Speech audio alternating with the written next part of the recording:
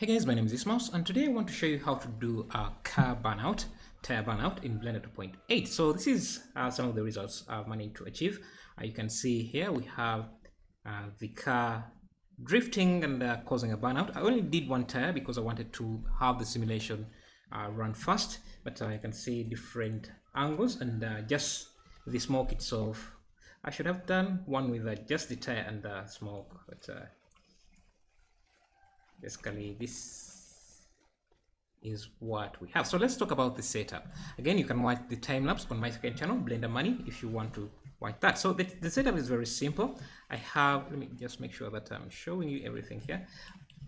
Well, the cast is very simple. You just animate it the way you want, drifting, and then I have this tire or proxy tire here, which is basically the emitter of the smoke. And what it does, let me just first make sure that I'm viewing this solid version. So it's just emitting the particles. Let me just also make sure that I'm showing those. We have the particles here, and as this spins, it's also emitting the particles, and the particles get some initial velocity from the angular momentum of the spinning of the ball, because I have given the particles an objective velocity. So that means that the rotation of the ball will be transferred to the velocity of the particles themselves, and this is important. Otherwise the particles will just fall due to gravity. So will the smoke. The smoke, because it's lighter than the particles, it will just rise up straight. You want to have that object velocity so that spin of the wheel is transferred into the velocity of the particles. So yeah, that's what I did. The other settings are very, very basic. Just use enough particles here. I reduced the lifetime because I didn't want the particles to emit too much smoke, so I reduced the lifetime there. And the other setting I touched, I don't think I touched anything else. Let's see, nothing really. That's it for the most part. Yeah, that's for the particle system. And because I didn't want the particles, I don't know if I used the vertex group here. Yeah, vertex groups. Yeah, I did use a vertex group, but I don't think it does matter that much. So I didn't want actually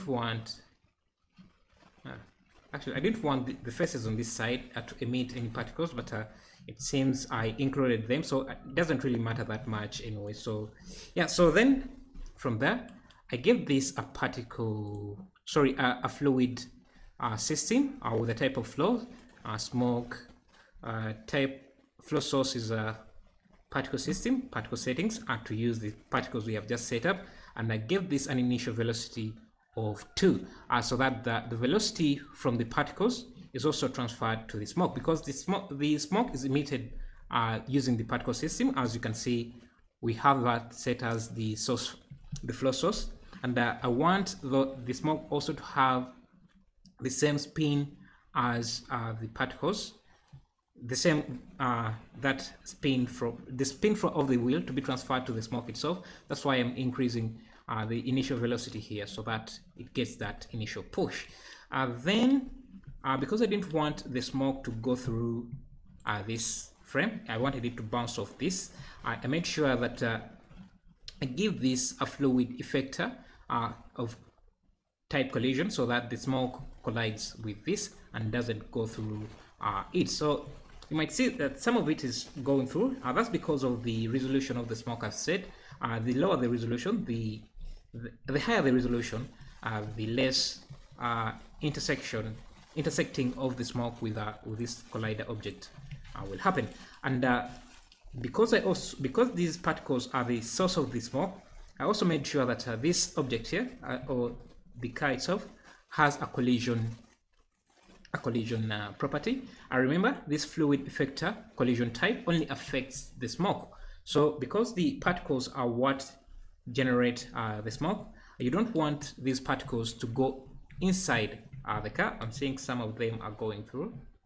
Actually, maybe not, but yeah, you don't want them to. You also want these particles to collide with the car, so that they don't intersect or enter into the insides of the car, which will which will have those particles emit a smoke inside the car. So you want also these particles to collide with the car by giving the car a collision property, and you want the smoke to collide with the car by giving it a fluid, by giving the car body a fluid type of effector and collision. I also gave it this planar setting because when you move your cursor over it, you get this help text to treat, telling Blender to treat this object as a non-closed object. Since I have a few areas of this mesh non-closed, I made sure to add that. If you look at face orientation, you can see we see some red parts indicating that we are seeing the insides of this chassis, so meaning it's not completely closed. This is the setting for that, is planar. Treat this object as non-planar or unclosed mesh. I think that's what it means. I'm not totally sure, but it made things look nice, so I'm guessing that's the right setting for it. Then from there, it's just the domain settings here. Domain type is gas, and I think that's the main thing I changed.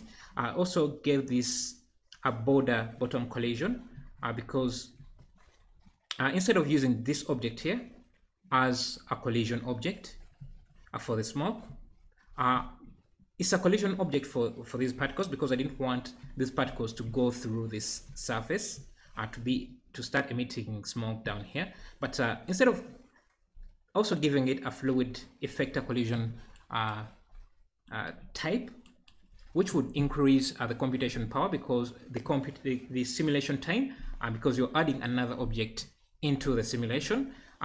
Since this domain object has option for border collisions, I just used the bottom to be a collision surface for this smoke. So when the smoke hits the bottom of this domain, it bounces off like it would on this surface. So then what else?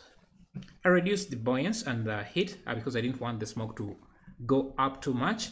And then that's it for the most part. I think that's all. Maybe I also turned on adaptive domain. Again, the time-lapse will be available on my second channel, Blender Money, if you want to watch that. Let me just play for you these previews. You can see how the smoke is bouncing off the ground and also doesn't go through this car because of its effector collision property, and how the spin of the wheel is transferring that energy into the smoke. You can see what we get. Yeah, so that's it. Thank you for watching. Yeah.